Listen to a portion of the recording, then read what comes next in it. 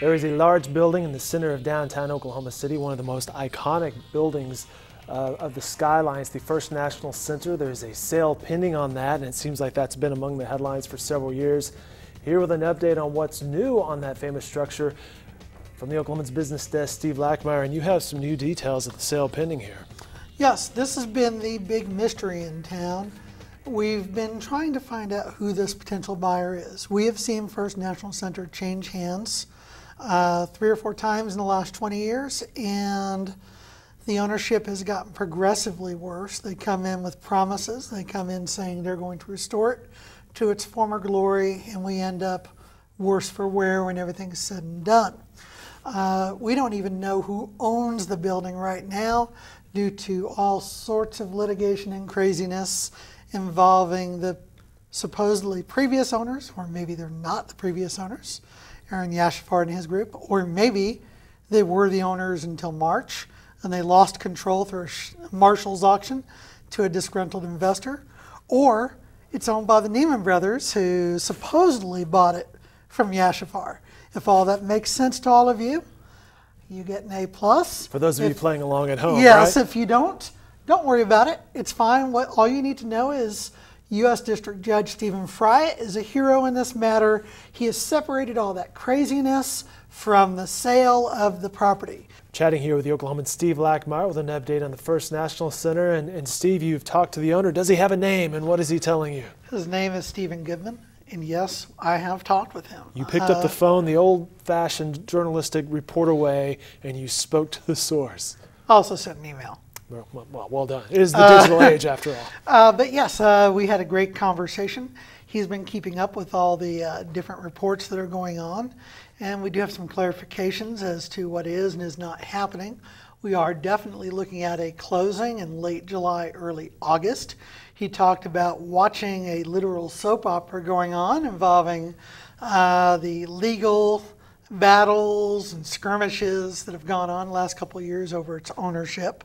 He's quite happy that's coming to an end, and he's got quite a bit of experience. He's doing projects in Nashville. I was about to ask you, after the Steve Summit here over the phone, what have you learned about this Yes, guy? He's doing projects that are similar in Nashville, in Cleveland. He specializes in tackling troubled older properties and totally redoing them and doing adaptive reuse. He must have some backing or some money, right? Yes, he does. It's a pretty large hedge fund. We're talking a couple $1 billion with a B. Wow. So yes, he's got backing, but this project isn't cheap. Financially, there will be some discussions that'll follow because this is a very challenging property. Turns out it still has some asbestos in it, despite what we've been told by prior owners. So they will have to remove that. Also, some good news for tenants, despite what they're being told. We're not looking at a 60-day eviction after it closes. He said they're not looking at anything happening for at least 60 days after they close because they want to have it listed on the National Register of Historic Places. They want to look at tax credits, some other assistance in dealing with this troubled property. Makes some business sense. Yes. Their aspirations are for a 4-star hotel. They look at having very high-end apartments on top of that, where they would share services with the hotel, valet, dry cleaning, room service, maid service. They're wanting to have the finest hotel in the city. They want to have the finest housing downtown. They would have rooms overlooking the Great Banking Hall. This is quite an ambitious project. We're not looking at the kind of Band-Aid approach that we've seen other owners promise and then not deliver on. He knows this building is overdue for a complete overhaul. That's what I was about to ask you, Steve. You've been following this and reporting on this for years.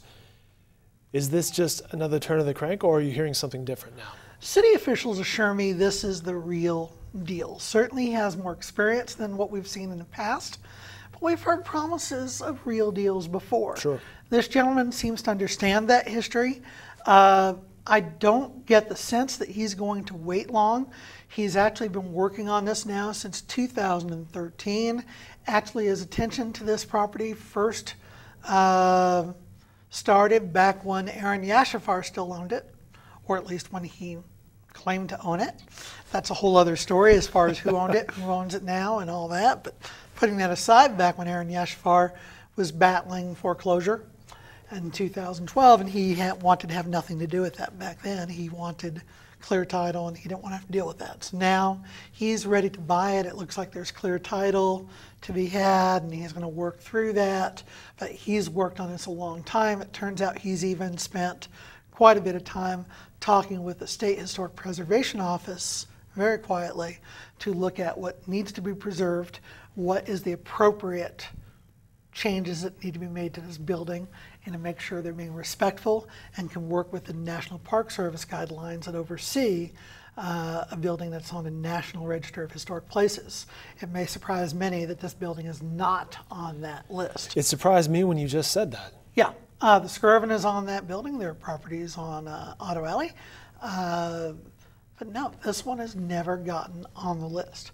So this will be really special to get that listed.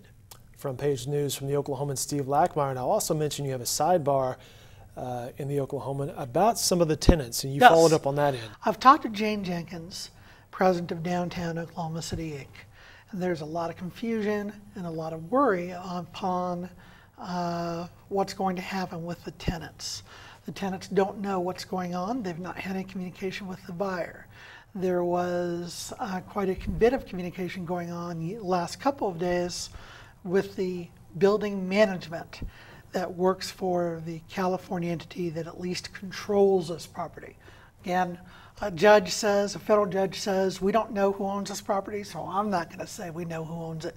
We just know it looks like it's going to have different ownership soon.